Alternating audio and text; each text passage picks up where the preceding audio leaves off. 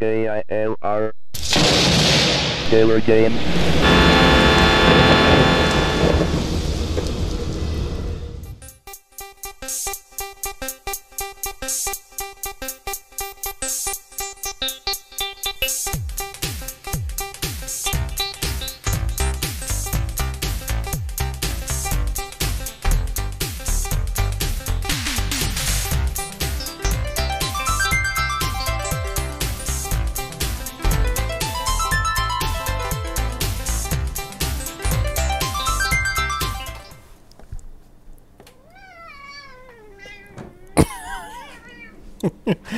Hello, gamers, simmers, and pilots.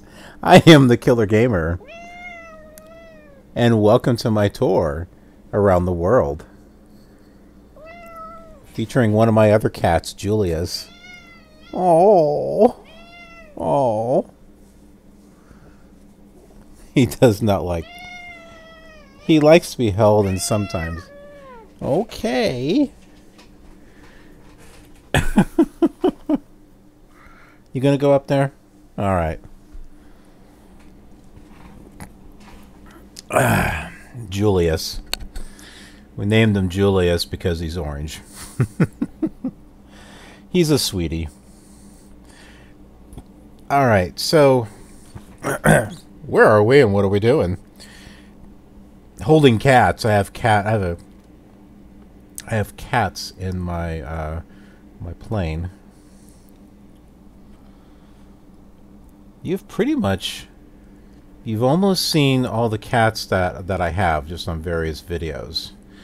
The only ones that I haven't shown you yet is Shadow you've seen, Spice, and Ginger. Ginger is she's like a tribble. She's big and she's white and fluffy. And trying to pick her up, oh, it's not that she's heavy. She doesn't. Oh, she's like, you want to hear like a hissy fitty kitty. Oh man, she's that. All right. This is where we're at, Bloomington-Normal, and this is where we're going, University of Illinois. Probably a little bit of a flight, but we'll see what we can do as far as entertainment. Alright, so I would say let's tune in to 110.0 for the VOR. Why don't we do the we'll try to land on runway 18. I'll set that up. Meanwhile, we'll leave on the Bloomington radial at the course of that's too close. We'll say just 120. That should be fine. Yeah, that gives us some room. All right. Time to get the radios. Time to make the donuts.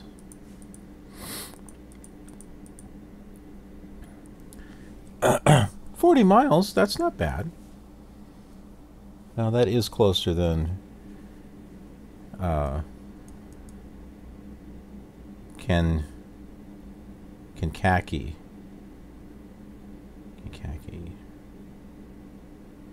Now I can't seem to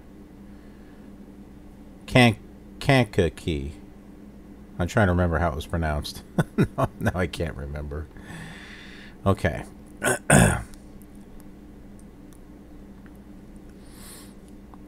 We'll set this for 180. Probably should have gone the other way.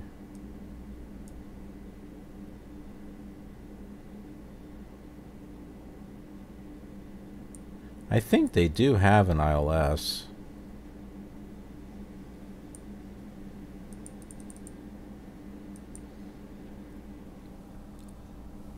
$120 on this one.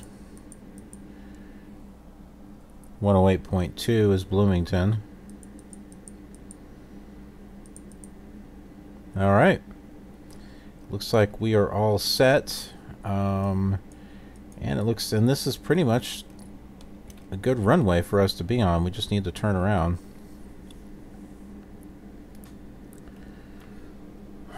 Go ahead and do that.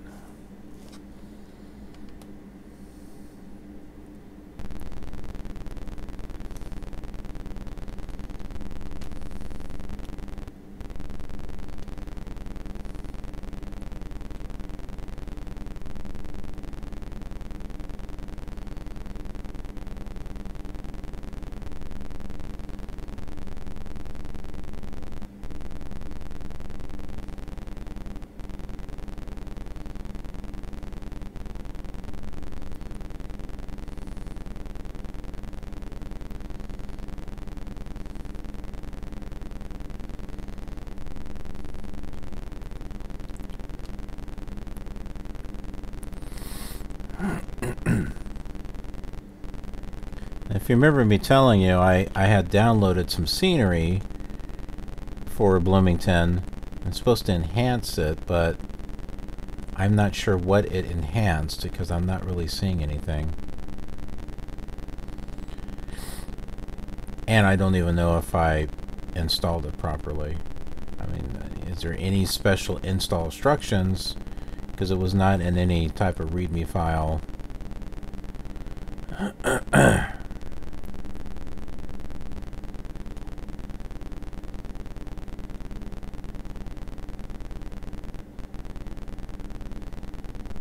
Okay, takeoff flaps, full power. Well, that was not full power. That's full power. Okay.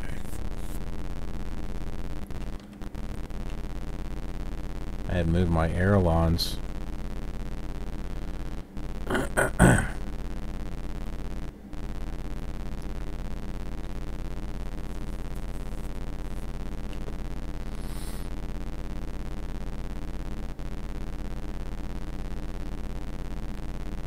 Gear up, flaps up.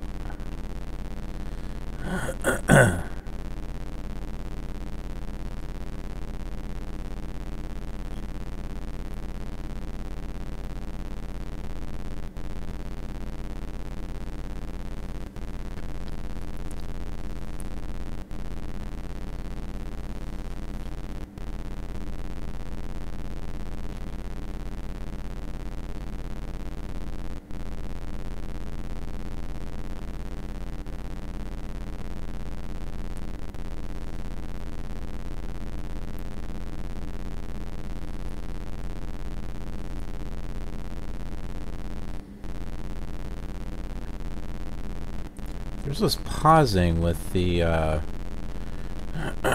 can't remember if it's always been doing that or if it's just recently.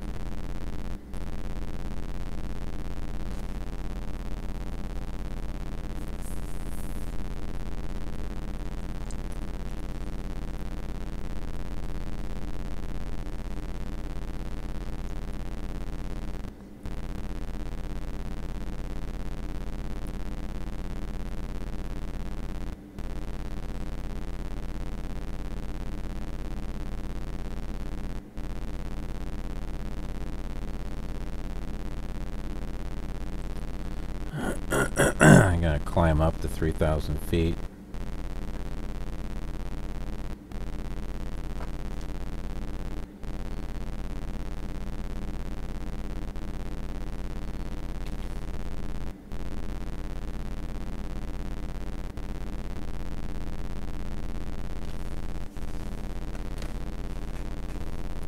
I'm not so sure about the autopilot. It almost got us into trouble one time.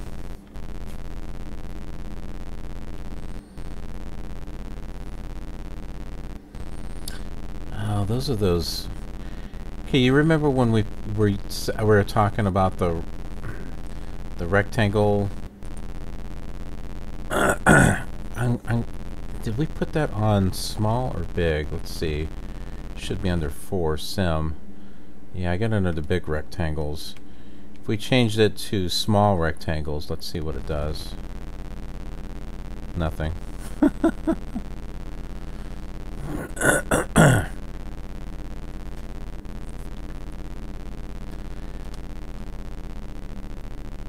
Now, I guess my question is, do you like it with the big rectangles? Or is that kind of distracting?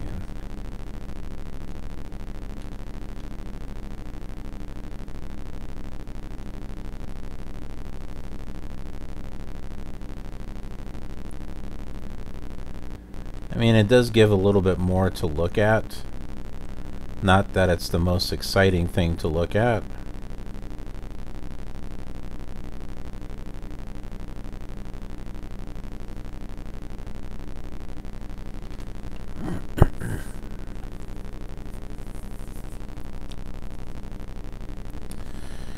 Alright, well, while we are flying there,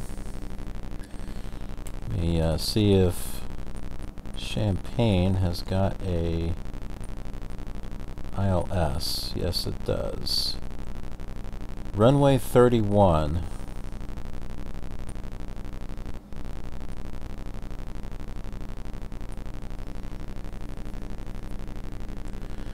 We would have to come around. We'd have to fly around the airport and land that way, and I don't know if I want to do that.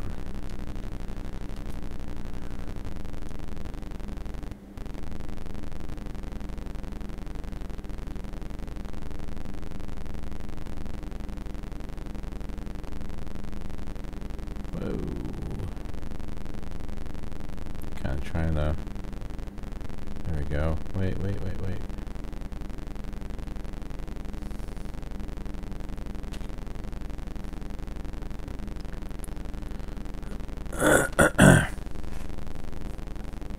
That doesn't take long for that to drift. I had set the gyro compass and it was at 120, and then like within a couple of seconds it went to 121.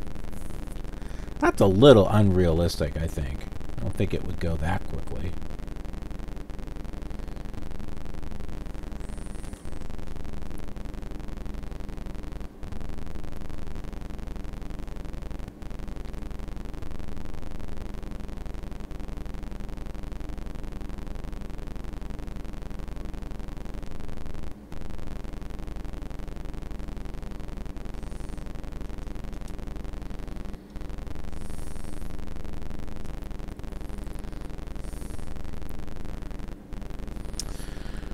Well, we're on course.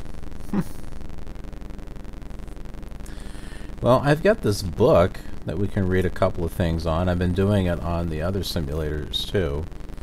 I've got this book. It's got like fascinating facts around the world. It is, why do cowboys wear high heels? I haven't even gotten to that question yet. Okay, so why do mosquito bites itch? Itching from mosquito bites is caused by an allergic reaction to the fluid the insects inject when they bite you. Once your skin reacts to the bite, you scratch it. But why doesn't that work for very long? The reason scratching stops an itch is because you're hurting yourself. Any itch is an irritation of the nerve endings close to the surface of the skin. Scratching, therefore, causes a minor pain, which overrides the itching. If scratching has removed an external cause of the itch, say dust or a loose thread, it won't return. If the cause is internal, like a mosquito bite, it will return until the irritant is absorbed by the body. When you swat that mosquito, you're killing a mother. Only females bite, and they do it to give blood to nourish their young. Male mosquitoes only consume plant nectar and water. And don't count on your dog to take a bite for you. Different species of mosquitoes feed on different animals. Why do we eat fish with lemon? It's got nothing to do with the taste. Serving lemon with fish is a 600-year-old custom that arose from the belief that lemon juice acted very much like an acid. Thus, if someone swallowed a bone, a mouthful of lemon juice would help to dissolve it. But wait, you say, wouldn't someone have put a bone on a plate, tried this out, and seen that it didn't work? Perhaps they did, but the odd thing was inside the body it often did work, though not for the reason people thought. What happened was that sucking a lemon caused the diner's throat muscles to contort, freeing the bone and sending it on its way to the stomach. Incidentally, if you were eating a fish that was supposed to have been boned and you happened to find a bone, it was polite to say nothing of your discovery. That was the origin of the expression, make no mention of the bones, which was shortened to, make no bones about it.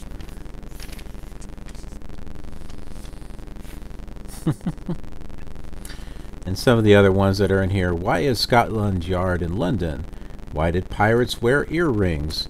Are bats blind? Is dry cleaning really dry? Now, I don't know if I'll do that on Flight Simulator 4 or one of the other ones, but see, this is encouragement for you to watch the other simulators, because you never know what I'm going to be talking about. Okay, so I have been working on Flight Simulator 4 and getting this caught up in the tour. Come on, go over there. There we go. So Flight Simulator 4 is not the only one. I just recently managed to get this work through DOSBox, and once I started playing it and understanding it and seeing how close it is to the Amiga version, I'm like, okay, we're adding this to the tour, especially since you can add airports and stuff to it. So it would be a shame if I did not include this in the World Tour. But that's not the only one that we're going to be doing. See, another one that I haven't yet started is Flight Simulator for Windows 95. So we will get to this. Now, there really isn't anything special about this version. I mean, it's considered version 6.0, but if you were to play it, it looks like a cross between Flight Simulator 5 and Flight Simulator 98. Because it still has the same control panel. Some of the textures are the same. Other parts of the textures look like from Flight Simulator 98, and then it's got more airports in it. Not as much as Flight Simulator 98, I think, but definitely more than 5.1, so it should be interesting. I really wasn't sure if I was going to get it. You know, I was just going to stick with Windows or Flight Simulator 5.1 and Flight Simulator 98 and not really worry about this one. But I just went ahead and decided to do it. See, Flight Simulator 98 is actually version 6.1. So it's just an enhancement of this, is all it is. Although to me it seems like two completely different releases. You know, like Flight Simulator 2000 and 2002 and 2004 and FSX. They just seem like completely different releases, not a, well, this is a patch or, you know, like minor upgrade or something.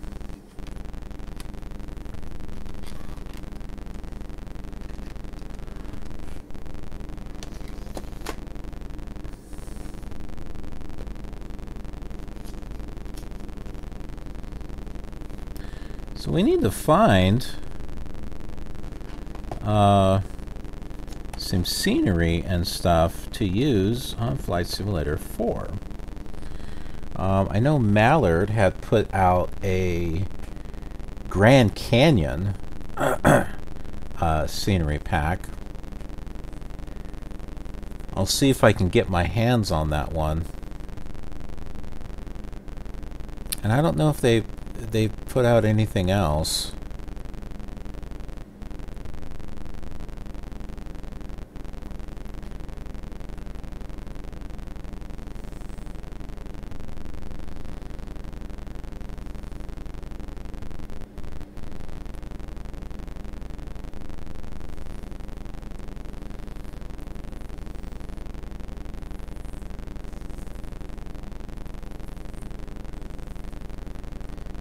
It's 1:39 in the morning.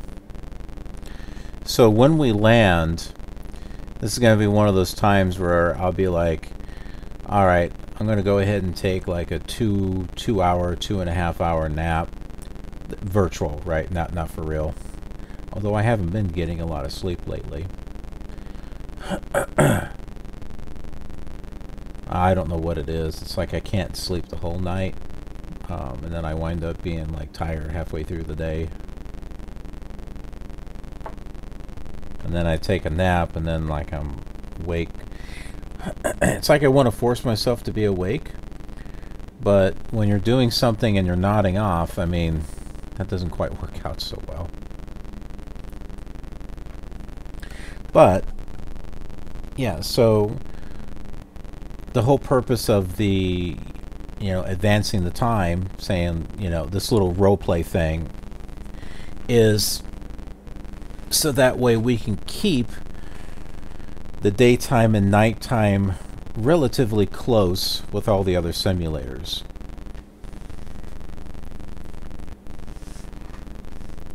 They're not going to be exact, but I like for them to be generally the same. So, for example, I don't want us going to Champaign at night, and on one of the other simulators we're doing it in the day. I want it all to be consistent.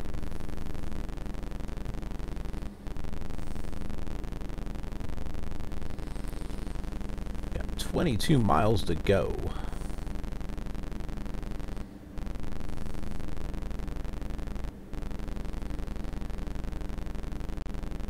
Now here's a question for you. And by the way, I don't talk and ask the same things on every single video. So, if you enjoy hanging out with me and listening to me just chat and stuff, then you're gonna want to check out the other flight simulator videos too, because I do the same type of thing. But the idea of this tour, at least the direction that I was going to go, we're going to be going south just a tad, and then west to the Mississippi, along the edge of Iowa, up to Wisconsin, and then back east again, where we'll come down south in Illinois, next to, is that Lake Michigan? The one that's next to Chicago. So we'll be coming south that way again, and then we'll be heading across the Great Lake into Indiana. And we'll be going through Lake Erie, Huron and Lake Erie in that area. So that's like scenery disc 11. But it's after that I'm curious. This is going to take a few months before we get there, so there's plenty of time. But I'm curious, my original idea was to continue south a little bit from Ohio into Kentucky and then start heading west. And I'm wondering, should I maybe go east to go to New York and Maine and Vermont and stuff, because that should be covered by Scenery Disc 12. The reason why I was thinking about going west was because the Commodore 64 does not have Scenery Disc 12. It was never released. The Amiga has it. Flight Simulator 4 has it. And also the older versions, Flight Simulator 1 and 2, it'll work on those. So those and the Commodore 64 are relatively close to the same. So even if I couldn't go into that area on the Commodore 64, I would be able to do it on Microsoft Flight Simulator 1 and 2. The problem is that I have not been able to get that to work. I try to get it working in DOSBox, and it just freezes. So I am still seeking a solution to that.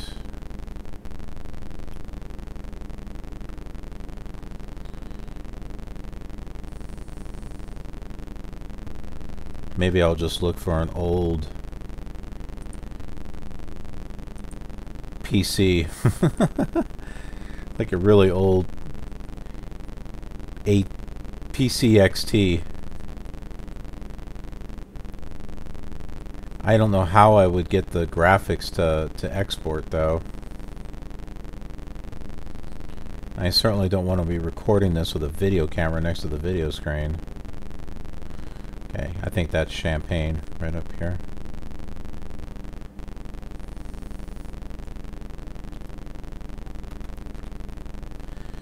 But another reason why I wanted to go west was to include Hawaii, because we would be flying over the ocean and going to Hawaii. And then from there, I don't know if I would go from there to Japan. That'd be a long flight. Or go back to California, head up north, and along the edge of Canada into Alaska, and then over into Russia, which the Canada and Alaska will not be covered on the early flight simulators.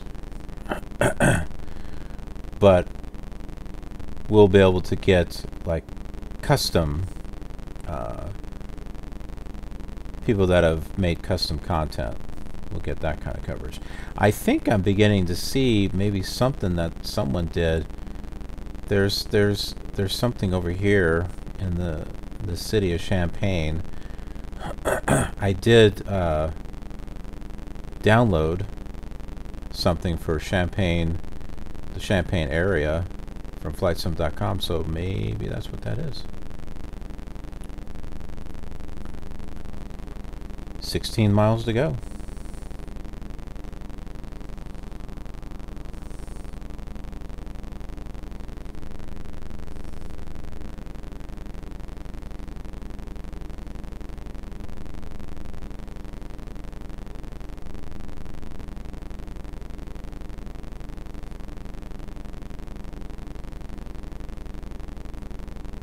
And by the way, I did try to get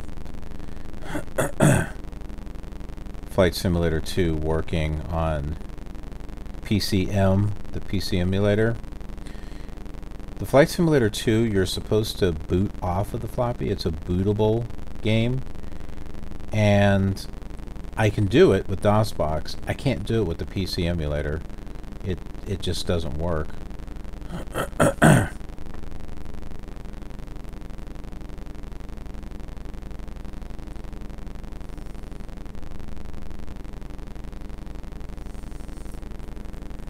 I wonder if that's the airport. There's a big white thing there, which makes me think it's a building.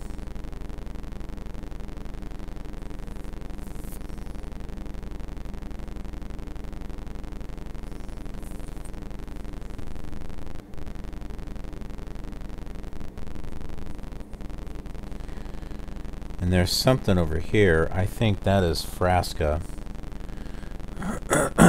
Oh, no, maybe not. I think it's the small rectangles for the textures. The texture patterns. So that way you don't have this plain green on the screen. Oh, there's something yellow over here now.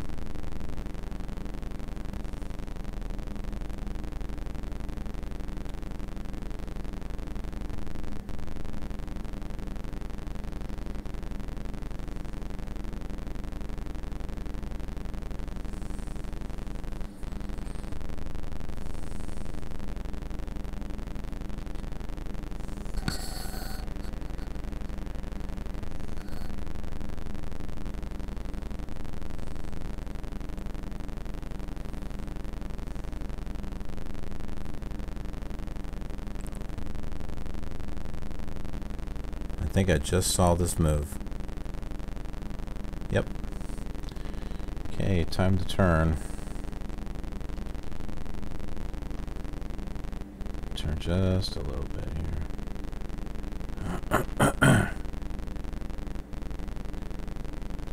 See, I wasn't sure. There's the airport. Okay, I see it.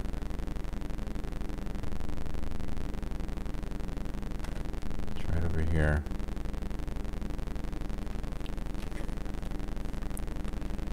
We'll see how close we can get to downtown over there.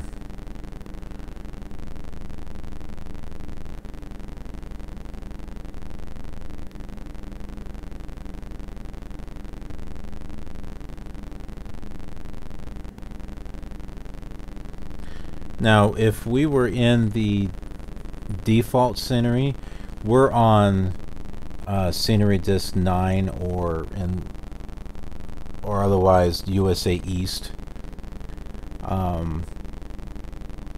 You know, so I think there's like extra stuff in here, but if we were just using the default area for Flight Simulator 4, then this would be the bottommost part of the area. You would have to get a scenery disk after that to be able to continue. But we have scenery disks, so we're good. What is that yellow thing?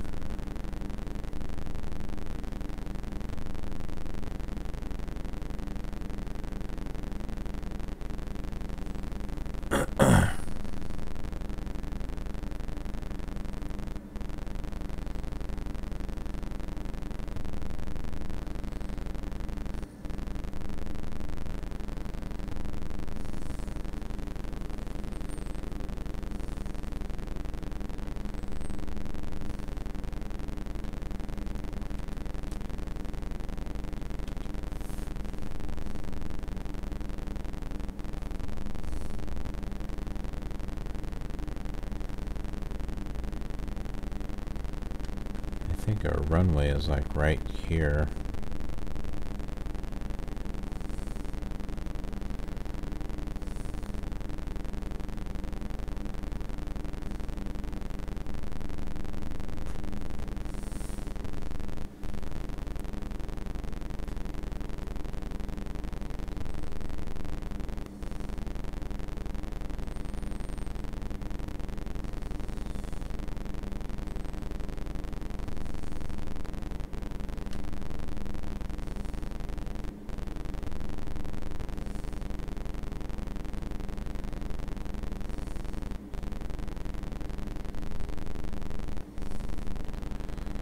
We can't get to that city fast enough to figure out what in the world those things are.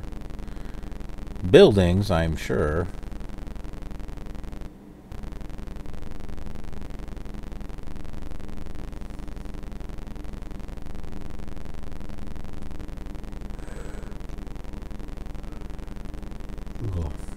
Alright, we're under 10 miles. Let's get our gear down and one thing of flaps. One thing's for sure, I have not been able to get a whole lot of speed lately.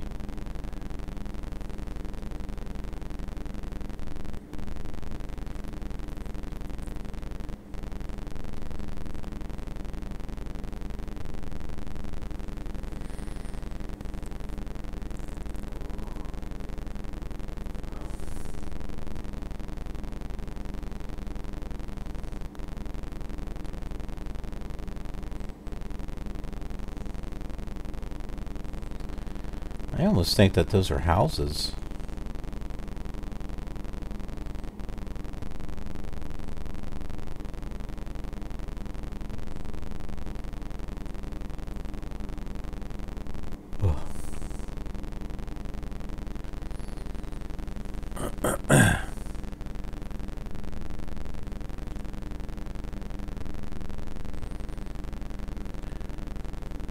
I'll tell you what. With the time that I'm spending on the Commodore 64 and like with this and Flight Simulator 98, by the time I replicate these flights in FSX and X-Plane, I'm just like, wow. And FS9, for that matter. I think FS9 is still a great simulator.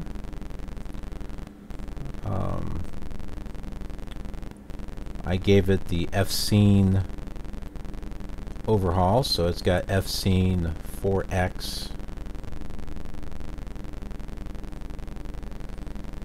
Yeah, that looks like a house. These things definitely look like houses.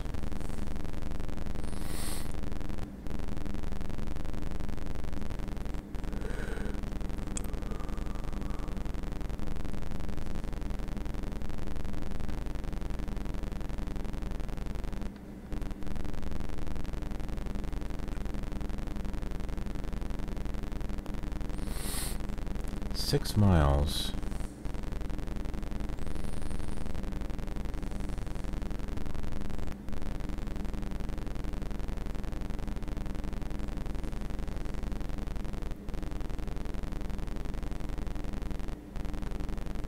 Guess we'll slow down some more.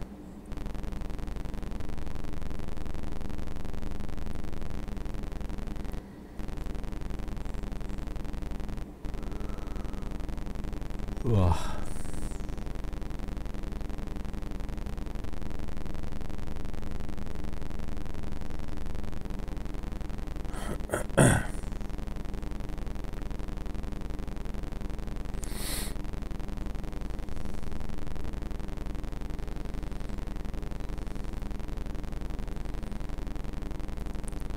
That airport's got the red and green markers on it for the runway. Not the one that we'll be landing on, though.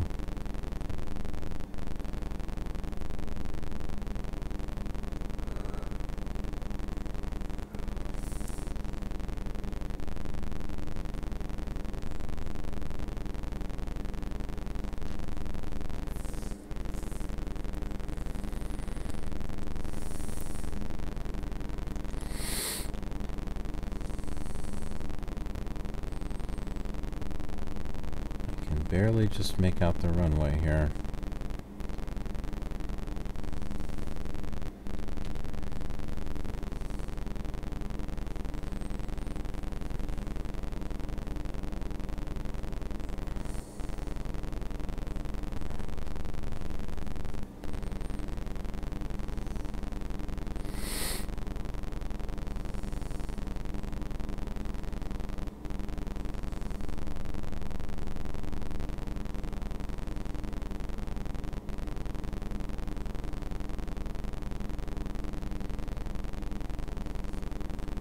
It's almost like a plane out there when you got the red and the green lights. Like on the edge, it's like a wing. Like one light here, one light here.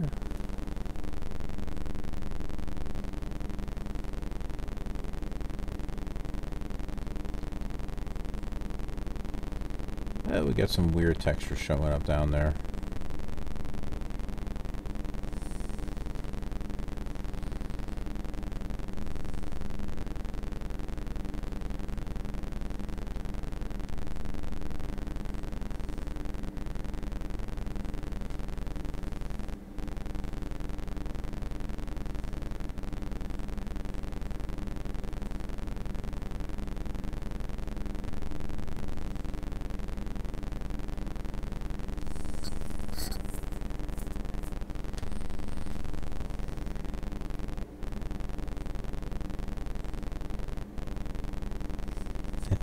Those things are just kind of disturbing to look at. Okay. We're off as far as the runway is concerned.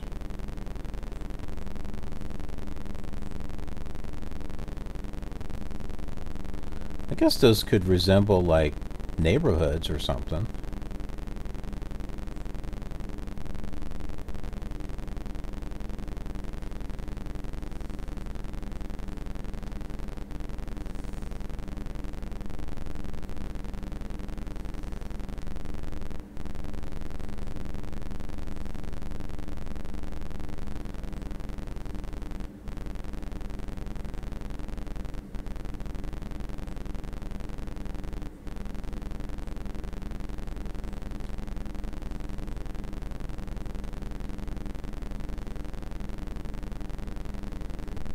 think we're close to the ground. It's hard to determine here.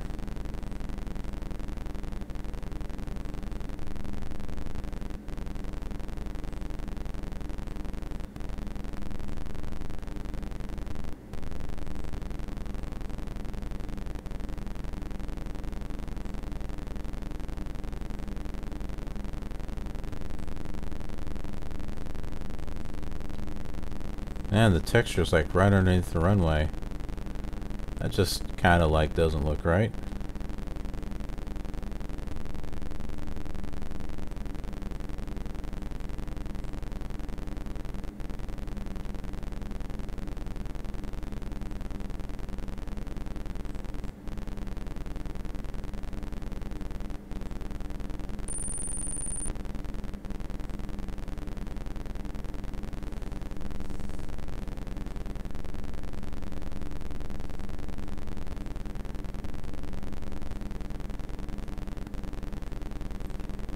Gonna make those small rectangles disappear because the big rectangles it covers the area. Alright. It looks normal again.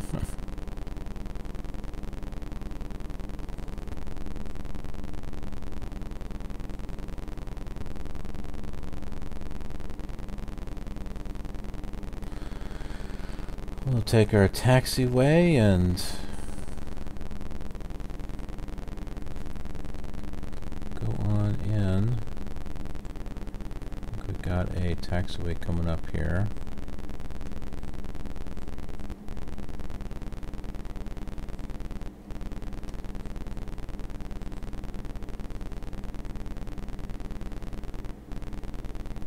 I believe that's the Navistar building. Alright, we'll head over there.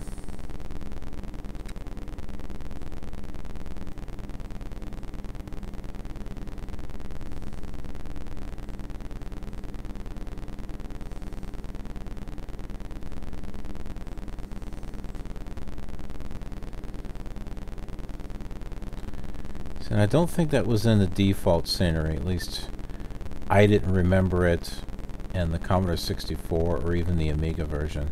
It wasn't until I started Scenery Disk 9 that it popped up.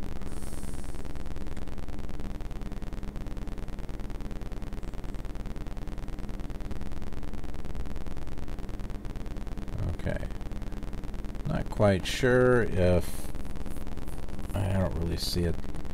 It's hard to see any type of taxiways around here.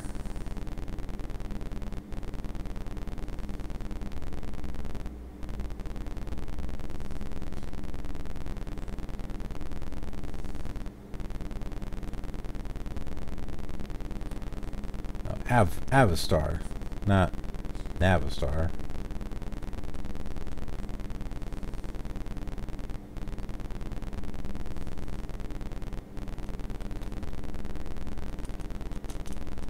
Whoa. I was hitting the wrong button for the brakes.